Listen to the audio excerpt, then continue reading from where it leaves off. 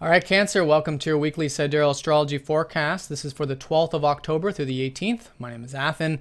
So this is, of course, for Sidereal astrology. If you're new to this type of astrology, do check the description down below because your sign might be different.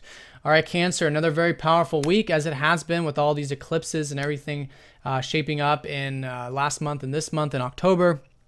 And this is no exception, but this week looks actually quite supportive, all things being considered.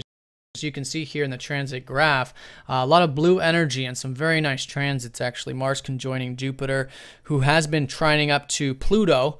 So that's a very nice trine. We do have a new moon on Monday. Good support from Mercury and Saturn.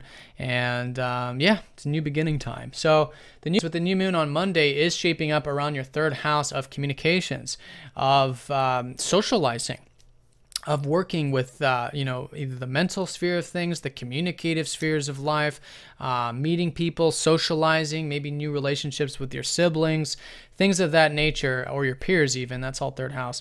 And yeah, this week, although the energies are low, and especially for you Cancerians, it's so important to follow the lunar cycle. It's a great time to set intentions. It's a great time to slowly experiment, try new things, modify, be adaptive. I think you already have been with Mercury retrograde in that third house. Maybe you've been reflecting on how you communicate, how you think, how you write, things like that. Maybe even taking a breather from those things for a second. And now Mercury begins to move forward this week as he gains his momentum from his retrograde of the past few weeks. So yeah, lowering of energies, but a good time to slowly move forward. And as the week unfolds, more of that energy will be building. And it's all relating to the more social, communicative, and thinking aspects of your life.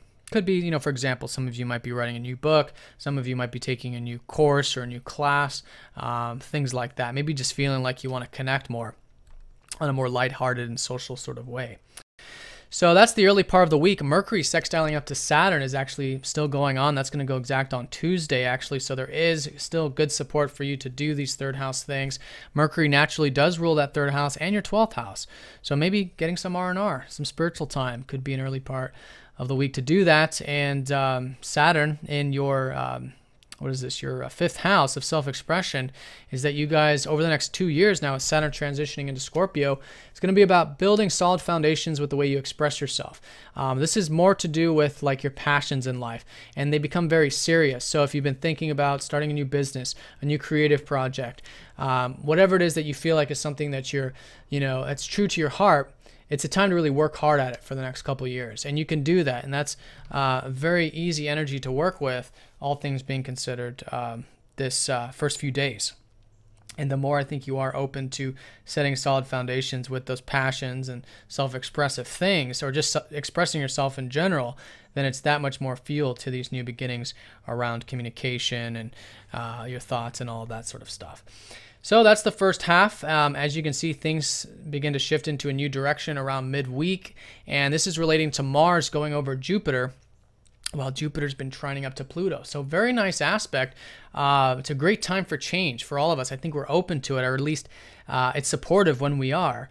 And this is around change relating to your work, your daily activities, your health, your diet, routine, which is that sixth house where Pluto's been. Now trining up to all this expansion with the material aspects of life. You've had Jupiter in the second house of finances, of your self-confidence, your self-esteem, going after your values. And it could be material values, but all kinds of values in life. So there's opportunities continuing this week, especially with Mars going over that, activating, again, this trine up to Pluto. So Mars is that self-expression. I think you guys could be feeling quite optimistic about that this later part of the week. Maybe some opportunities to express yourself. Maybe opportunities at work, since Jupiter does rule your 10th house as well. And after all, Pluto is in your 6th house of work also, so that's quite nice. It does depend on your personal chart, but there are things shaping up there, and it's certainly for the future. It's for your life path, which is Pluto in Sagittarius, and all this stuff is unfolding slowly, especially relating to, again, that more social sphere of life. So yeah, very nice. Could be good optimism, could be good energy for all of us, and opportunities specifically around the financial, material, career, or self-expressive part of your life. So that's while that's going on, Venus is going to be opposing up to Neptune as well.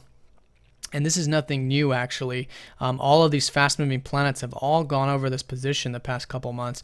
So it's all about uncertainty, right? And with Venus, it's finishing it up. She's the last of the fast-moving planets to go over this position, which is about uncertainty, about life in general, about the future, about the ebb and flows of life, beginnings, endings, life, death, all of this stuff that for you is finding the spiritual beauty in that. You know, that's Neptune in the 8th, and getting deep, getting raw, getting vulnerable, all of that in a spiritual way, you know, whether it's with yourself, your relationships. It's all about transformation and change, which is invoking rest, spiritual freedom in the sense of can relax into the unknown and, you know, go with the flow.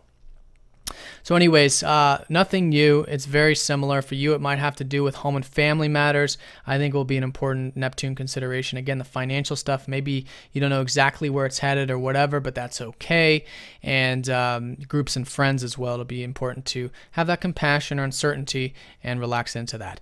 But that's not going to be the high point, although it will be important to consider. The high point will be Mars over Jupiter, optimism, expansion with your actions, as well as new beginnings around the communicative, learning, reading, writing, sharing, all of that information moving forward, which is Mercury going direct in that 3rd house as well. So Cancer, have a great week. Thanks for watching. If you guys have any questions, please let me know, and I'll see you all next time. Take care.